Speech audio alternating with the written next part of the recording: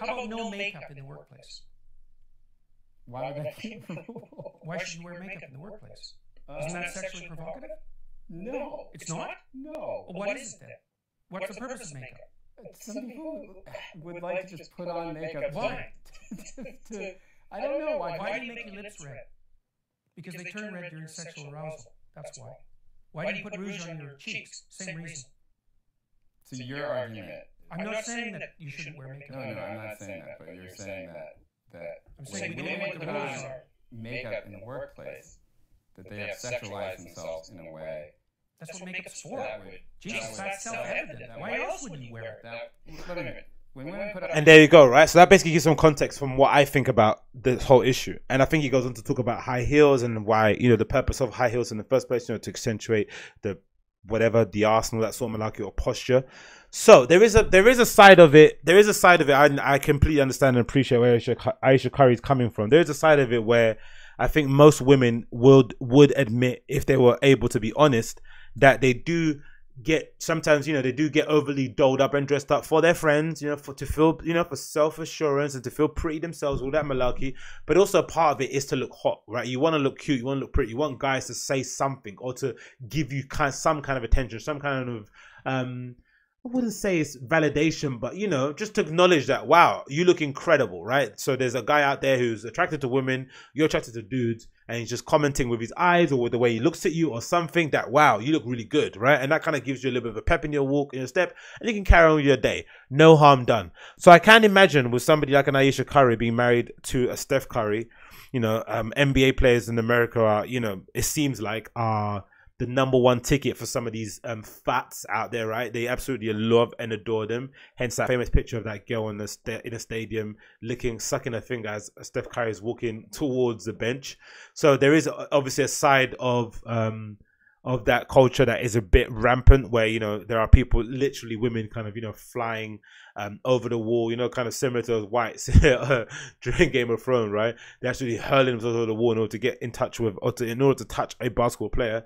So I can imagine in her eyes, maybe she gets some kind of male attention, but I guess in relation to Steph Curry, it's probably pales in comparison. It's probably nowhere near as close as what he gets.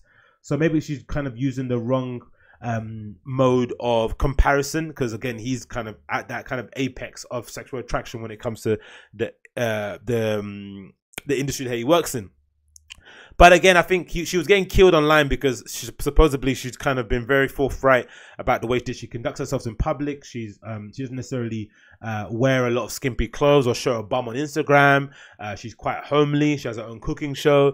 Her and Steph Curry have been together since I think they were 17 or some shit. So she always promotes this image of being a fairly even keeled, down to earth young woman, right? So people are saying it's kind of rich coming from her, that she's been promoting this image of like this perfect housewife, and that she doesn't understand why FOTS do what FOTS do.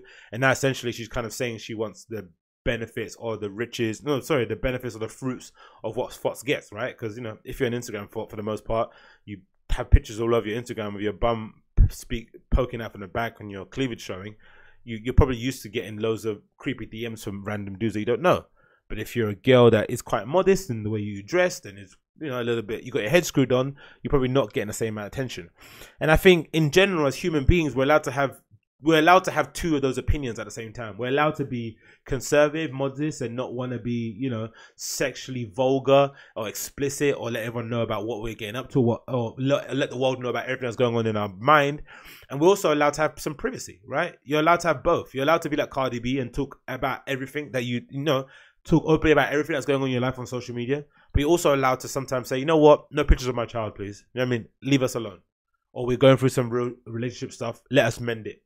Don't want to do it in the public eye, right? You're allowed to have two of those opinions in your head at the same time. I think sometimes, I don't know why it is with people online or just fans in general, we are so disingenuous to come to the, I'm not sure if it's fake or if it's real, or we kind of suspend reality, or if we put too much expectation on people that are of a certain celebrity status. But it seems if no one tries to understand, or maybe tries to relate with, say like, you know what, she's got a point.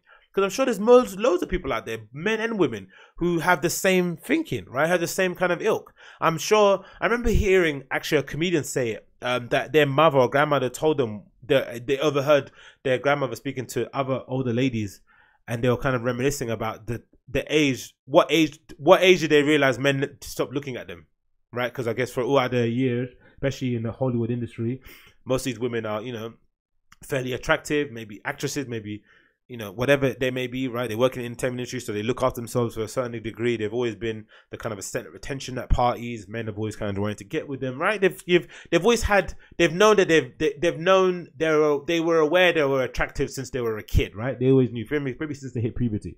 And it was quite fascinating to hear this comedian talk about hearing his grandmother speak about the age that she realized men stopped looking at her. And then it got me thinking too about, wow, man, these are the things as a guy you would never kind of, you know, think about, because I don't know, as a dude, unless you're David Beckham, unless you're a fucking apex attractive dude, you don't necessarily, some dudes don't even know they're attractive, some dudes don't necessarily, and again, we don't really place too much importance on our attractiveness, our prettiness, our ability to snap necks, right, to get looks, people to gasp. We don't necessarily put much attention to it because it doesn't really happen to a dude unless you're Jason Momoa, right? No one's gonna be like, oh my god, look how hot he is. Like, it's not really a thing that happens. But with a girl, it's probably something that does happen, right? You walk past a building site, guys are gonna be whistling at you. You walk in a restaurant, certain dudes are gonna be looking at you through the side eye, right? You've always kind of got that visceral reaction from people, and I guess it must be such a weird ego trip to suddenly not have that anymore, and it just be radio silence, right? No one's looking at you whatsoever. You're just like, wow, I'm invisible. And imagine that happening when you're 60 or 70. Cool, natural process of life. Your time has come. You know, you had your time. It's now time for a new generation. You're in a whole different way playing anyway. If you're 76 years old and you're still looking for dudes to look at you, you're probably, you know, you probably need to give your head a wobble. But imagine being the age that Ayesha Curry is, right? I'm pretty sure she's probably under 30 or something along those kind of lines. And then you're suddenly starting to realize that the dudes don't look at you anymore. That must be a bit weird, right? You must have a lot of self-confidence issues popping in. There's nothing that your husband can really say to kind of help you in that regard, because of course he loves you. That's why he's still there. That's why you've got a lovely family. That's why he goes out and, you know, shoots fucking 3 points, you know, game after game after game into game in order to kind of make sure he provides for his family. So he doesn't mind, right? He loves you for what you are, but you're like, fuck, there's something wrong with me, right? And I guess the automatic thing for somebody like an Ayesha Curry, I'm not saying about her in general, but I think for a person that would think that and you're fairly young would be like, I'm gonna start working out. I'm gonna start dressing better. I'm gonna start taking care of myself.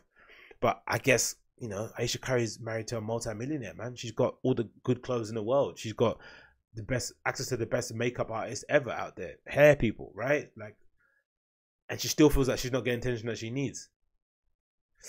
Again, I hope Cynthia has sympathy for people. I think, you know, again, I have sympathy for her. I think in general, it's great that she was honest about it. And spoke about the tendency of women to get dressed up partly because they want to look pretty for other people, just to acknowledge, not to touch or anything. I think that's the one deciding line. When women say, I'm only here to dance with my friends, sometimes that is true, right? Guys, leave them alone. But it's okay to be like that, man. It's okay to suddenly you think, you know what? I want to have people slide in my DMs too. It's okay to have that feeling. Every girl should have that feeling, really, to be honest, especially on social media. Especially on fucking social media, with the amount of flipping catfishes out there, right? And you're an actually pretty girl who just decides not to always show her cleavage or to suck in your cheeks or to face tune your body, and suddenly no one's kind of sliding into your DMs. Not fair. Not fair. I feel for her.